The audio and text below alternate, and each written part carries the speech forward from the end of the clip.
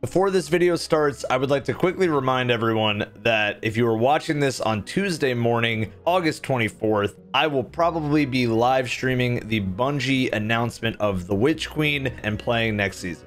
So if you want to watch that and you want to see what I think, that's the best place to find it. Enjoy the video. Seasonal content. Everyone's favorite form of content, right? Well, not me. Welcome to the very first review for my channel. So you're probably wondering, why the name Egg Scrambler? Why reviews? We're doing new things on the channel. And, well, yeah. Anyways, Season of the Splicer has now officially come to a close, and while the Destiny community awaits the next season on August 24th, I figured it was a good time for a look back into what made the Season of the Splicer good or bad, whether we wanted it or not. I think it's fair to say spoiler warning now, so I don't get yelled at later on about it. So, spoilers incoming, and let's get this thing going.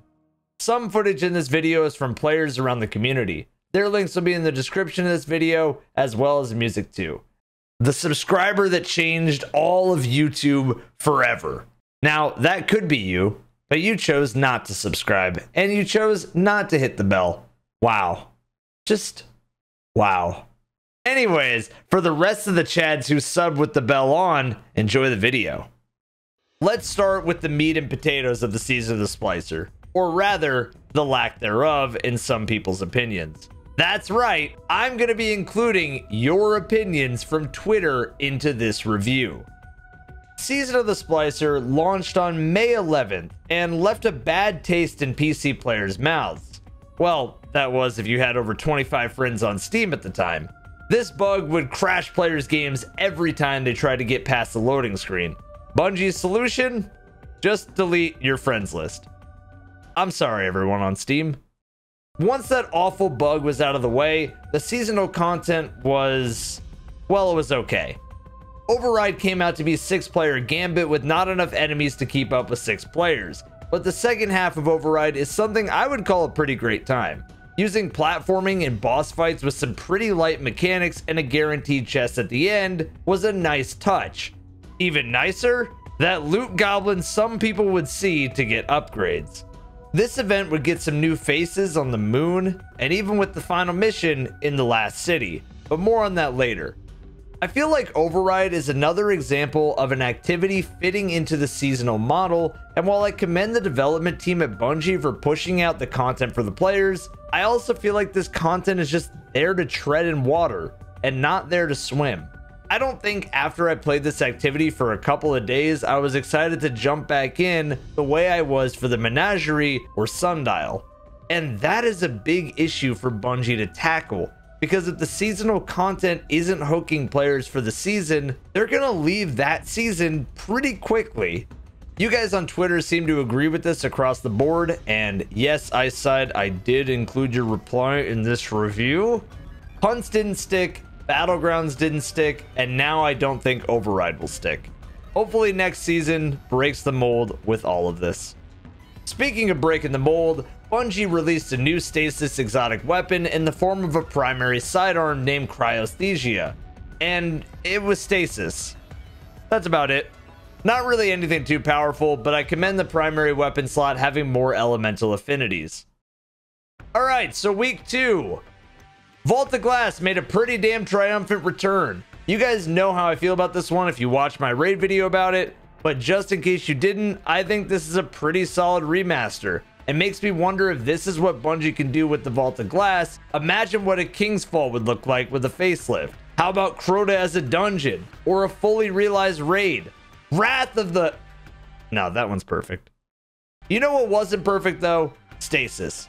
Yeah. Who would have thought that making abilities around slowing the player down in a game where space wizards throw bombs at each other wouldn't be powerful?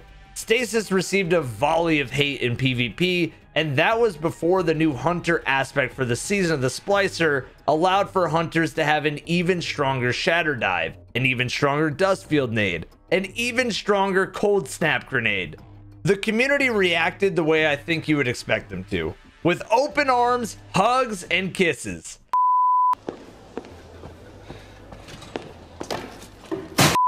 Bungie would push a nerf to Stasis across the board in response to the uproar of frustration from the PvP community, who got sick of adapting and instead wanted to not live in the Ice Age.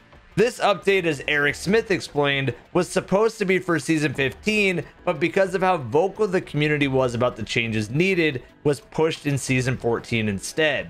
My opinion, I think I'm going to let Cynical Evan talk on this one. Hey guys, Cynical Evan here to tell you that I think there's a committed team on the development side of Bungie that may not get a say when it comes to the decision making, and it feels more to me like Stasis was shipped in the state it was to get people to spend money on Beyond Light, similar to how Forsaken handled exotics, because as we learned with the One-Eyed Mask, if you can't beat them, join them. Those new exotic Titan boots didn't get any use after these changes either. So speaking of exotics, I made a video on the second channel where we melted raid bosses with the Star Eater scale boots, and those were a real fear going into day 1 Vaulted Glass, especially against Atheon. So the boots were disabled for that raid and then nerfed hard not that long after. It was a good ride, Season of the Splicer boots, but the Warlock boots are the best of the bunch now that these are nerfed, and Stasis nerfs make these not necessary anymore. We got expunged this season, and yeah, I did use that as a verb because according to Google, it is a verb, so Destiny used it in a weird way by using it as a noun. Basically, we went to the helm, did an override, then we went directly into the Vex network, doing parkour, puzzle solving, and mechanics to beat whatever boss was that week, with little spritz of story sprinkled in here and there.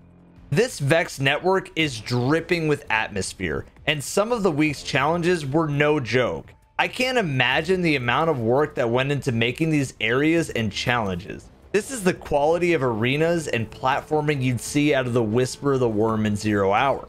However, I do have one thing I'm not too big on for this type of content, and I hope it goes away, because to me, it's actively hurting the story Bungie is trying to tell. Drip feed. Listen, there are hundreds of videos I'm sure discussing this, and the normal counter argument to whenever somebody says drip feed isn't good is, well, do you really want content droughts for Destiny again, like the Taken King? Well, yeah, I would if there isn't enough content to sustain this model. Look, I'm not alone on this thought either, with a lot of you guys saying this season got boring really quickly. And I want to stress to all of you watching that I liked this format in Forsaken because there was almost always something to go with that week's game.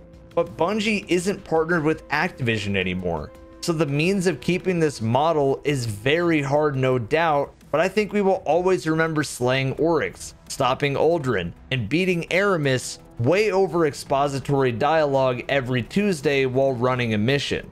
I tried to figure out what I didn't particularly like with this model, and for me, it just simply comes down to the pacing. I can't get connected to the story and its characters when every Tuesday it feels like I'm doing chores to hear a scene of one episode of TV instead of an episode of a larger season. I get that Bungie's focus is to be the best story-told live service game, but this drip feed model really does hurt the story Bungie is trying to tell, in my opinion.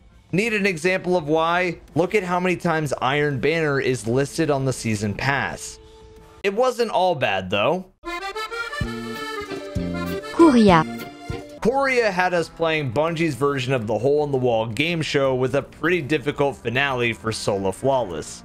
The week after was a big week for Bungie though. Master Vaulted Glass came out, and I thought was a pretty damn good time with some solid challenge to it. But I also didn't save bounties. I didn't do a ton of seasonal challenges, and I didn't have a macro set up for the throwaway either. Master Vogue was for the players who sought the challenge that regular Vaulted Glass lost after contest mode was lifted. But it used artifact power for the difficulty, which is something I feel like a lot of players aren't a fan of. To be honest, I have no clue what to say here. I like the challenge it presented. I don't like how the weapons and title for this was time gated, and I find it weird that the time lost weapons can be bought for 25 spoils when they guarantee 4 perks on the weapon. The only fear I have for this execution is that players will just do this once and then not touch it until it's time to grab another time lost weapon next week. That, and I fear normal mode's rules will now have no point for someone that plays the hardest content. But I am very happy that hard mode does exist. Players have been asking for it since the day it disappeared, and I wondered what hard mode would look like in some of the other raids. LFG might explode if Riven had to be killed the way Bungie designed that boss to be. Solstice of Heroes also happened. That's cool. Even cooler, this cat. But that doesn't say much, since it hasn't changed since Forsaken. The only reason it's the best of the seasonal events is because it's the only time players can earn an armor set for just playing the event instead of buying it for silver. Much like the seasons though, we move on to the next one. Alright, so the final week of Destiny 2 Season of the Splicers content. This was where players got to see Robot Lady die. Or not really, did they? In a weird way, Factions and Lakshmi both died through dialogue and not showing. This character was ruthless and definitely the season's villain aside from Quria and probably Osiris. But Lakshmi dying off screen was not the payoff that I wanted for this much buildup. Never a fan of killing characters off screen, but at least we could see her corpse, I guess? I personally think that the final mission in the last city would have been awesome had Quria been the final kill after Lakshmi died here. Us fighting alongside Mithrax, Zavala, Ikora, Amanda Holiday, and Saint 14 all together. But instead, it was just override in a new place. I've seen what Bungie can do with missions in the seasonal content before, and to me, this was a disappointing finale. Even more disappointing, but not surprising, was Ikora just straight up telling us factions are now gone in a sentence. Hey, Cynical Evan back again. Maybe Lakshmi was the villain who had to die, so Bungie finally had a reason to have Dead Orbit, New Monarchy, and Future War Cult gone for good. So, with all that being said, that is the Season of the Splicer. And even though I thought for the current seasonal model, it was a pretty damn good season, a lot of you said that without Vault of Glass, it would have been one of the worst. But like, we did get Vault of Glass, so I don't know what to tell you.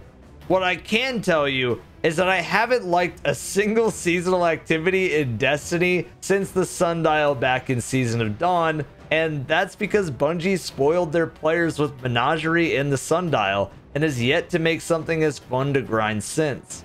Hunts, Battlegrounds, and now Override just aren't innovative or new, and if they're supposed to hook me for 3 months, this isn't looking too good.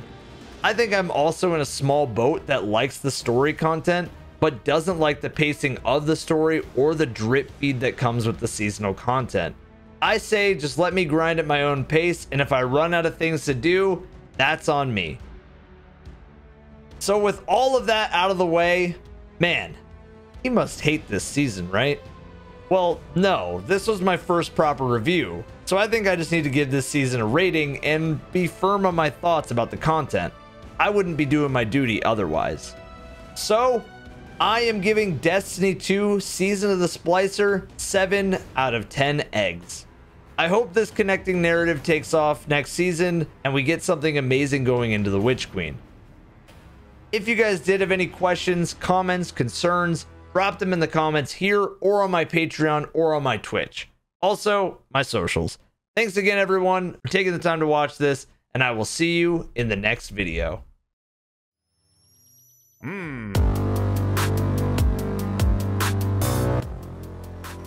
What the actual fuck is this? Are we about to have the quickest wipe in history?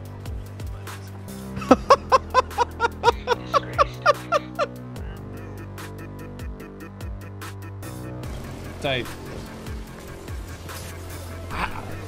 Explain, hello? Explain, hello? Explain! Bro!